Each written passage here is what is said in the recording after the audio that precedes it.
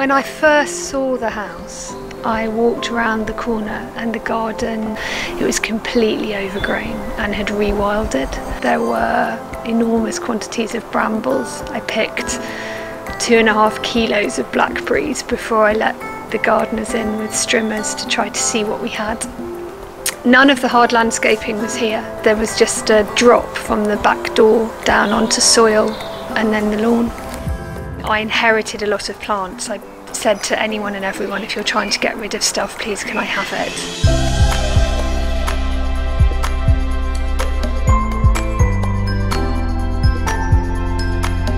The front garden has 2 large beds, one of which is much more Mediterranean in terms of its aspect. It gets baked by the sun.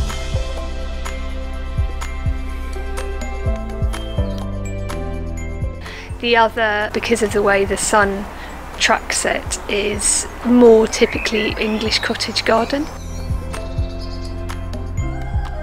Certain things of particular interest. There's a edgeworthia that we put in. There's a yew hedge that's growing down against the wall. To the left as you walk in is primarily a mixed border, so it has some seasonal bulbs, climbing roses, clematis.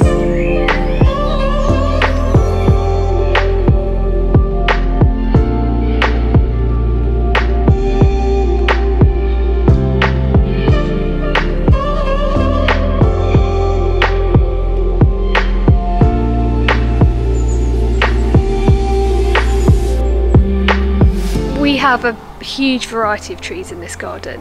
We have a small orchard at the bottom of the garden with pear, apple and damson trees.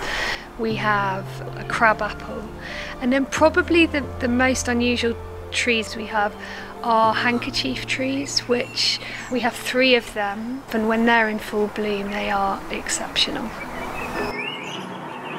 The fruit trees give way to a wide expansive lawn, which is great for football. When we first tackled the back garden, we began by wanting to find out what we had.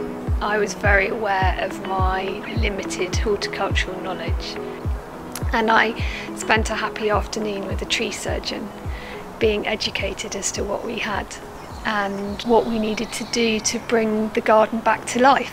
The hornbeam hedge that spans the width of the garden had got completely out of control, and it took a number of seasons to bring that back to the shape it is now. It's one of my favourite features. It zones the garden beautifully.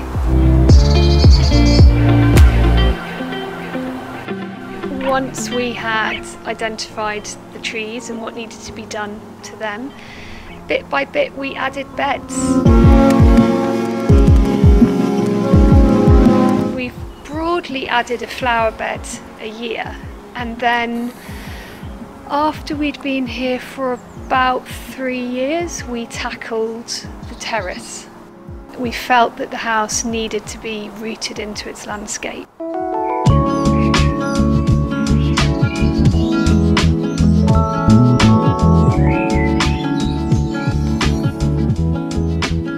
This is at heart a working garden, so we have compost bins and an area for storage. We've got some raised beds. Last year we put in a greenhouse, so bit by bit that area is becoming more productive.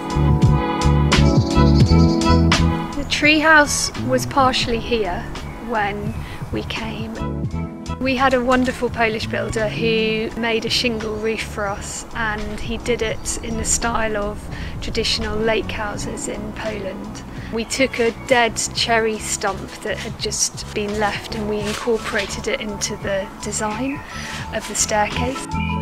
It's been an idyllic place to play.